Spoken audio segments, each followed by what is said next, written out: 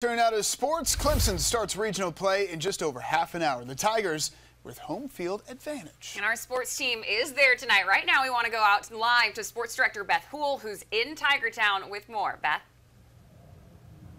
Yeah, it's a beautiful day for some baseball. You couldn't ask for a better situation, and I personally love the lack of humidity as I still acclimate to the south here.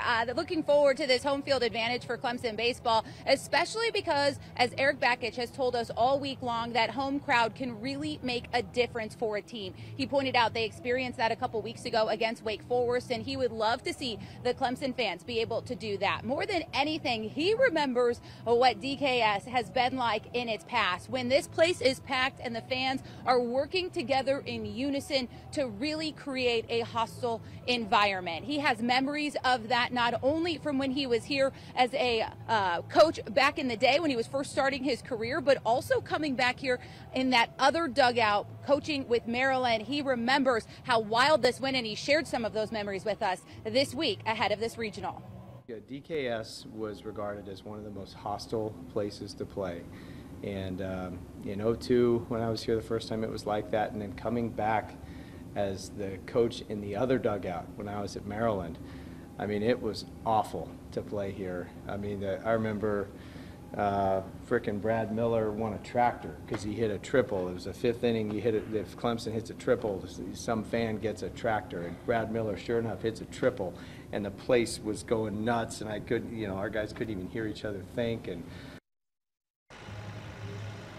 And there's nothing better than that sort of environment to be playing postseason baseball in. Clemson would love to be able to get that crowd behind them and ride this in to the next couple of weeks of baseball here in Clemson. It starts with High Point. Eric Bakich, notorious for talking about his regionals as the name of that first opponent. This is the High Point Regional, and that is where their focus has been. If the fans need any enticing to come out to this one, I can tell you this Clemson baseball team can never be ruled out. They are the comeback kids this year. I asked Coach Bakich if that's how they plan to play this one and what it's like to have that sort of confidence in this team, that they are never out of a game. He said that is this team's superpower, and they will ride that to the very end.